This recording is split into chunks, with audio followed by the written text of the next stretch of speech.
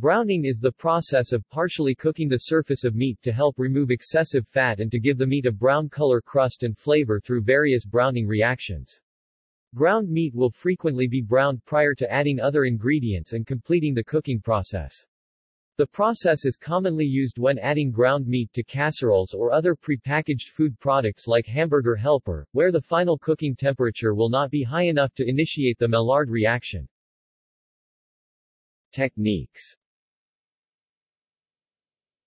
It is typically done using a skillet or frying pan, which generally should be preheated to a medium-high temperature to avoid sticking. In order to brown properly, the meat should first have surface moisture removed. This is usually achieved by patting the meat with a paper towel. The function of this is to remove water which creates steam instead of evenly browning the meat. When browning ground beef, the meat is stirred during cooking to break it up and to promote even browning.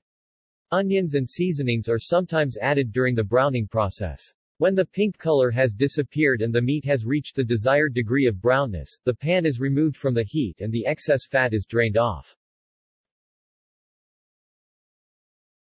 See also: